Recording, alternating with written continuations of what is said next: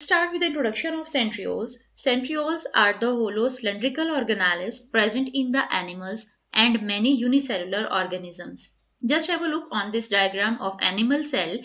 In animal cells, the centrioles are present and they are cylindrical shape. It's shaped like a cylinder and these cylinders are hollow inside. These centrioles are present in animal cells and many unicellular organisms, but they are absent in the plant cells.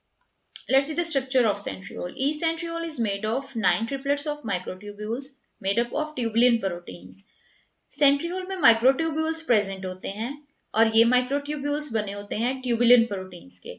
Just have a look on this diagram of centriole. Each centriole consists of 9 microtubules.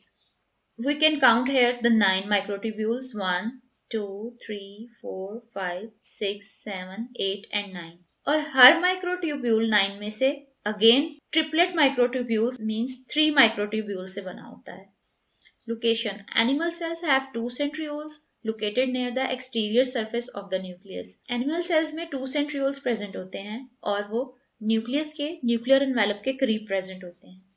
Centrosome. 2 centrioles are collectively called as centrosome. Collectively 2 centrioles को centrosome का नाम दिया जाता है. This one is centriole and collectively these both centrioles are called the centrosome.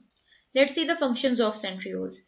During cell division, centrioles help in the formation of spindle fibers. Eukaryotic animal cells में at the time of cell division ये centrioles spindle fibers form करते हैं जो कि chromosomes की attachment और उनकी separation के लिए important function play करते हैं. Centrioles are involved in the formation of cilia and flagella. Unicellular organisms में centrioles cilia और flagella form करते हैं. ये cilia और flagella जो हैं these are the locomotory organs in these unicellular organisms like Euglena, like Paramecium and many other unicellular organisms.